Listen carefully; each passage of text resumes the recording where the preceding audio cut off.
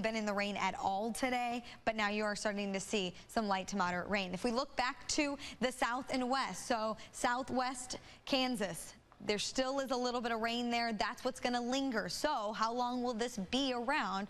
We're going to check in with meteorologist J.D. Rudd, and he's going to walk us through hour by hour. You know, there's nothing like a good rainy day if you can stay at home and be careful on those roadways. Cloudy day today. The rain's going to persist for a while as this whole feature rotates around and slowly departs its way off to the east. Let's show you rainfall amounts so far. Some new updated numbers are in. KCI is closing in on a ½ inch of rainfall now. Manhattan's over 3/4 of an inch. So far, officially at St. Joseph, nothing in the bucket, but hopefully that'll change in the next hour or so. Off to the east, we're seeing around 1/4 to about 1/3 of an inch of rainfall so far. This will continue to move through. We look at 9 o'clock, and the computer forecast model not doing a terrible job showing where the numbers may be. Could be a little bit too high here in our northern counties as the rain is yet to really get up that area. And we said yesterday it would be those northern counties that might kind of get ripped off, so to speak, on this nice moisture. The heaviest rain, you can see by the yellow colors, will be down to our south and southeast.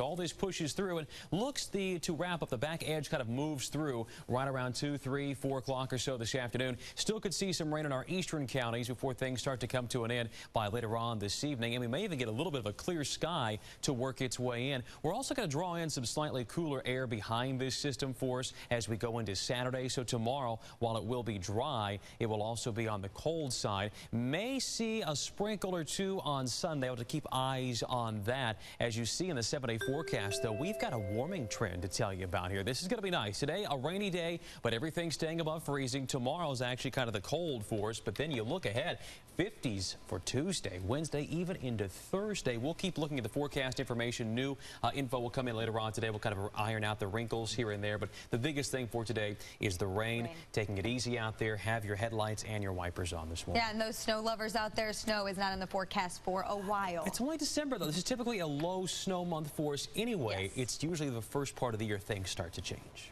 All right, well, even though it's not frozen precipitation, it is causing problems out there.